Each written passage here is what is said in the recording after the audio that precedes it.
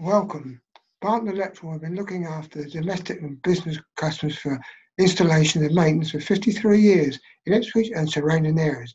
We as a company have seen many economic and natural situations, recessions, but we've never seen one like we are at present, where we are all in lockdown in our homes with the exception of key workers, but their immediate families with their children are at home.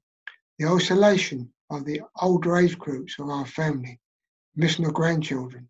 Working at home brings its hidden electrical safety issues along with others. And as we're using an increased amount of IT equipment and your home and domestic appliances, I would just like to give you a talk and thoughts about your hidden dangers that you have in your home.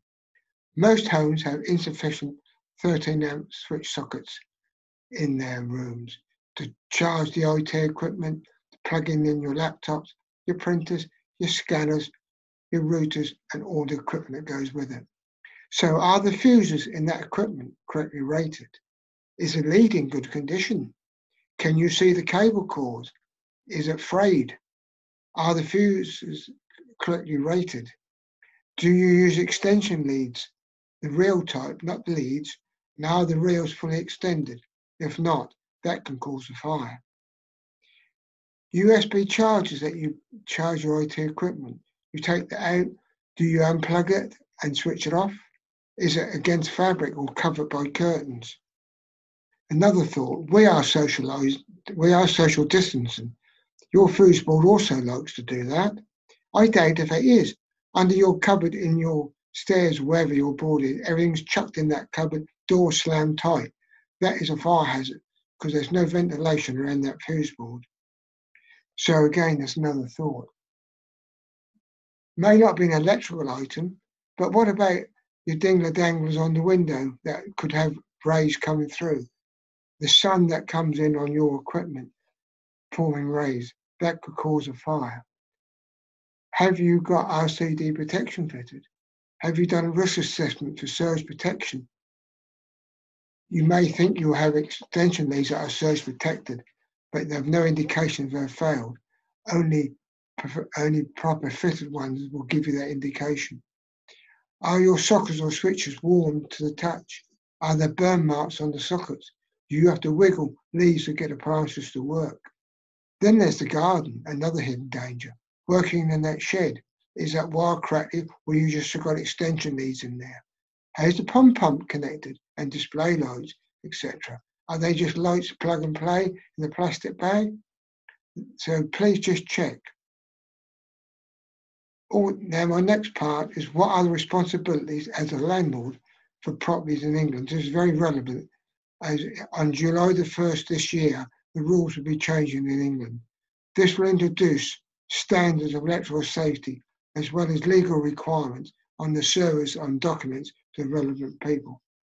Electrical safety standards to the private sector in England regulations place a continuous duty on the landlords in England to maintain their property to electrical safety standards and to have the evidence of this to prove it. This means your property must meet the 18th edition of the Warren regulations.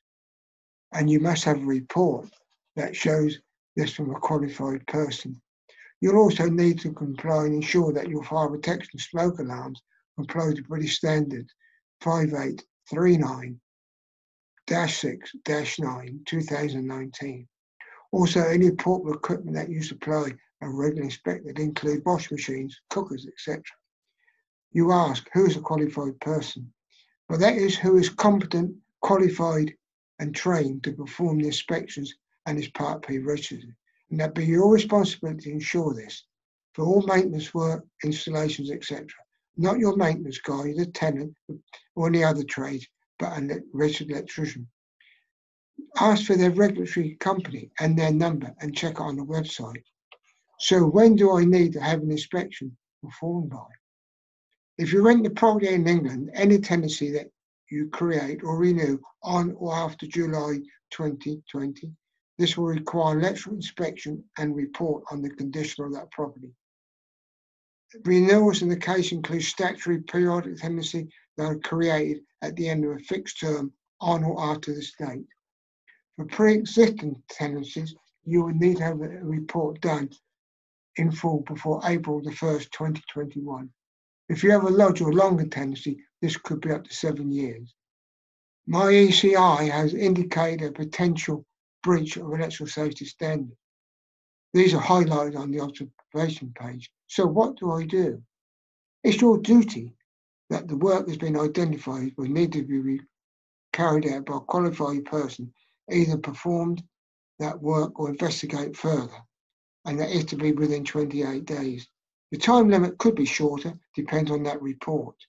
Once it's been done, you'll need to ensure a written report that a qualified person has carried out this as soon as possible. The report needs to state that electrical safety standards are now met and that the further remedial work has been carried out. Barton Electrical will go one step further. They issue a brand new EICR certificate stating that the 18th regulations of compliance have been met. And this report and work must be confirmed to the tenants within 28 days. So who needs these reports? The tenants need a copy. You'll need to replace an existing EICR if you had it done prior to 2018. The tenant, the local authority, you need to provide form they requested, and any prospective tenants that request a copy in writing must be provided one in 28 days. So how often do I need to replace this EI? Well, the standard is 5 years, but can be shorter if it has been stated on that certificate, and it needs to remain valid. Especially you need to be careful after the tenant vacates that the installation has not been tampered with, fiddled with, or the fire alarms and portable appliances are in working order. So if I have a pre-existing EICR, do I need to get another one? Possibly, as it is the intention of the legislation regulations that any certificate needs to meet the 18th edition.